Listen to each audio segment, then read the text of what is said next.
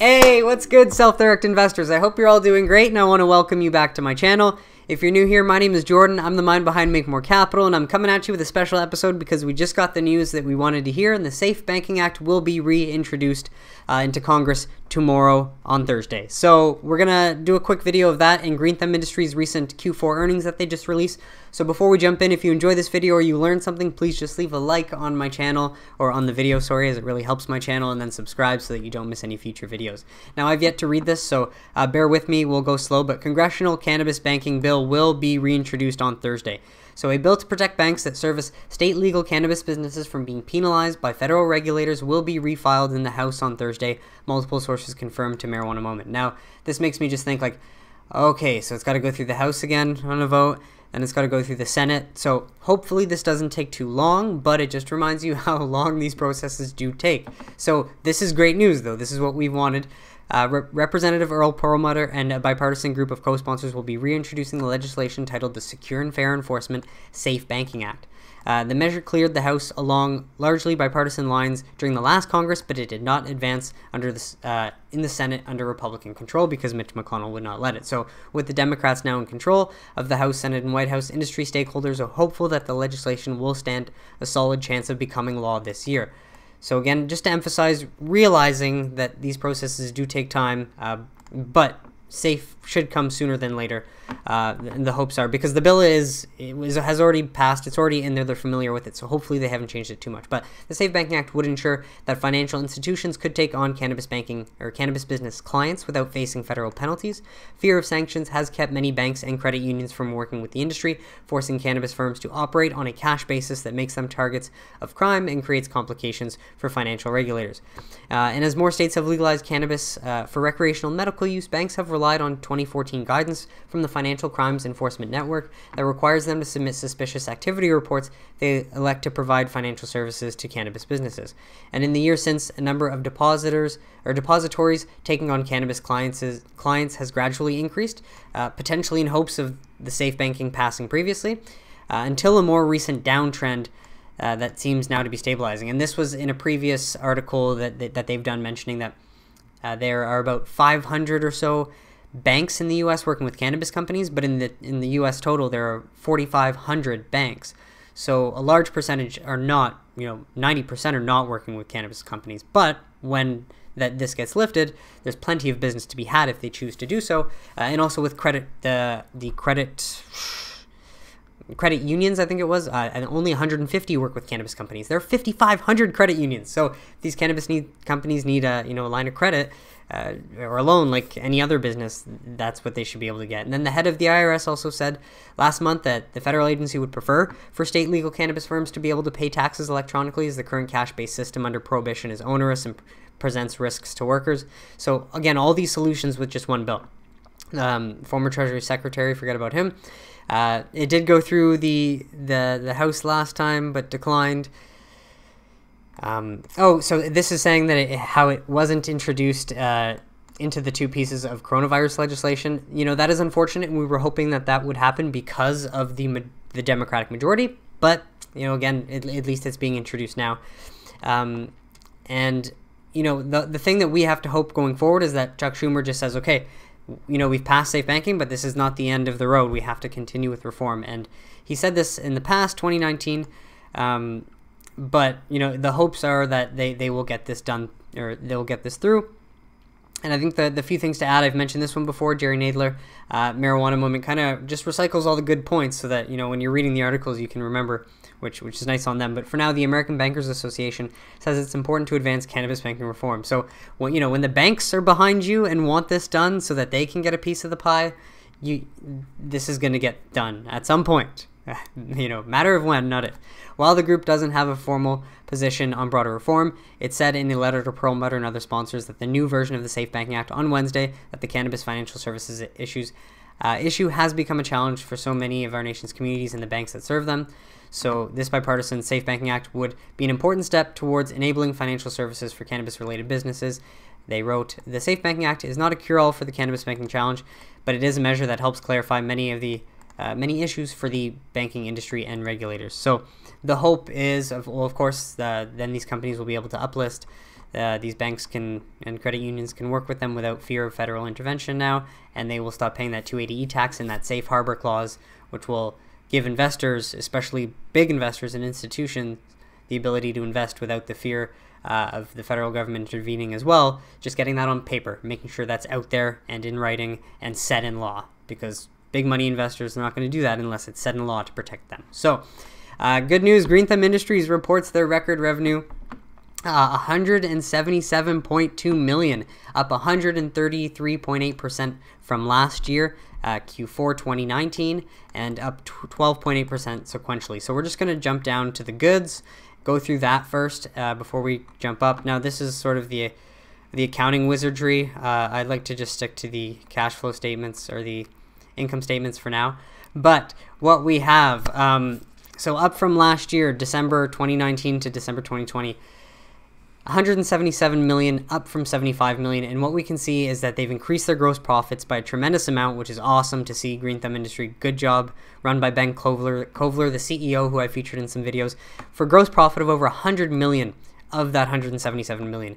And so after their SG&A, they have a positive operating income as well of 47 million, which is quite huge for this industry as well, to set it apart, and a positive net income of 22.4 million or 11 cents. So, you know, they could be paying dividends at some point in the future if they choose to do so. Obviously, that's more for mature companies and whatnot in this industry, still young and getting started, but like, this is awesome. You don't see this out of some of the bigger LPs that have just promised a lot and unfortunately underdelivered. But if we compare 2019 to 2020, the full year, from 216 to 556 million dollars, gross profit of from 107 up to 304%. And again, you know, losing 27.6 million, total profit this year of 106 million. That's pretty impressive all in all.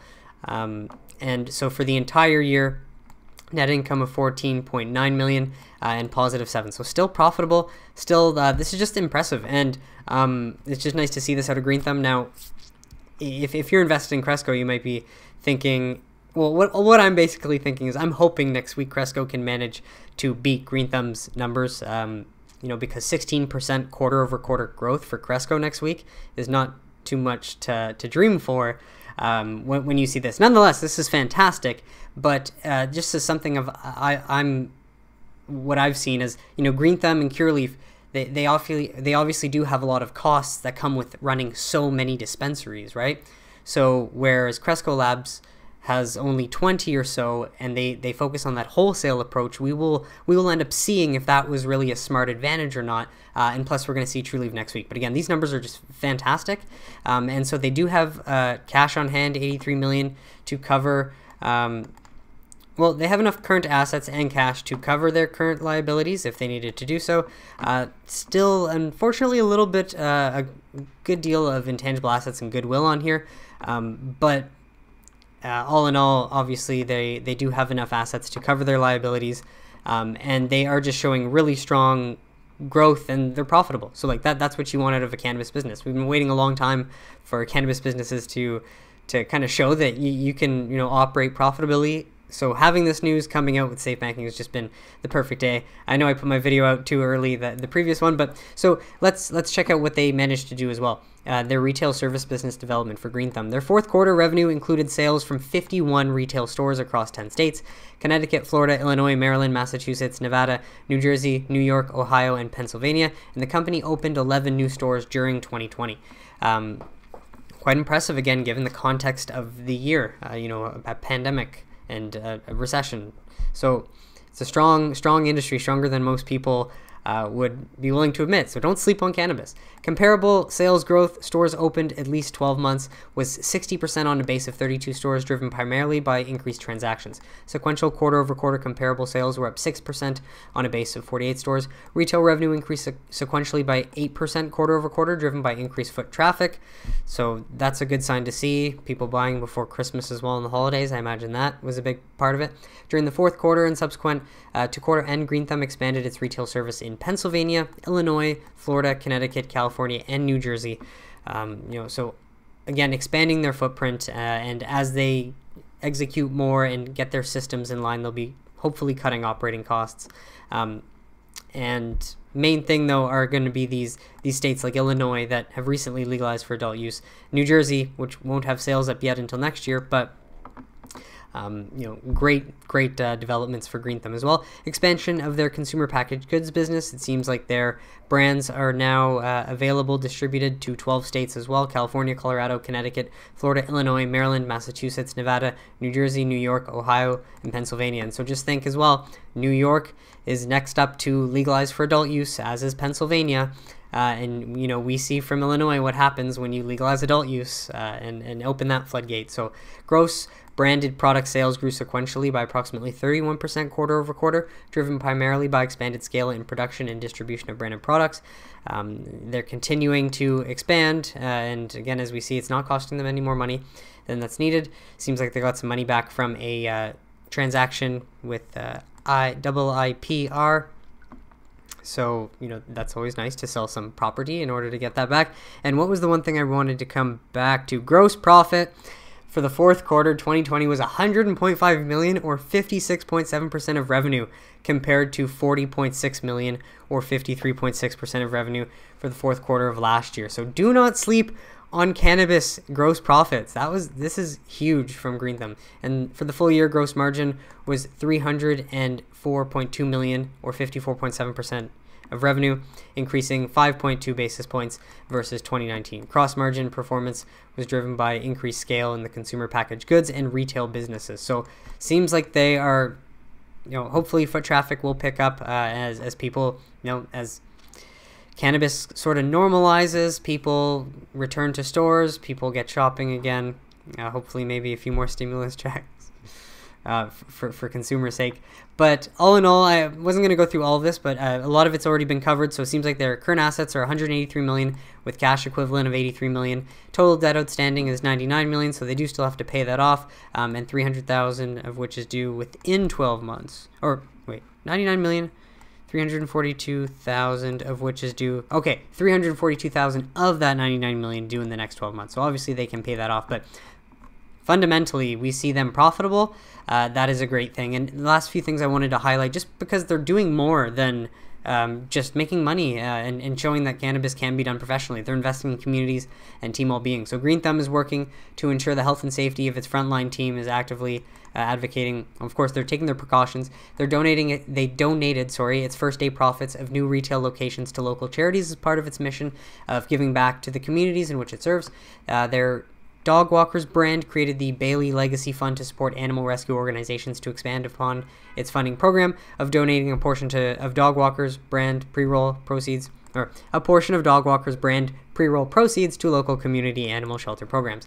They've announced the expansion of its LEAP social equity opportunity and support program to include a cannabis business incubator intended to enable success for new entrepreneurs in Illinois, which is awesome, and great that they've been expunging records. Like that's an amazing thing to see with them doing.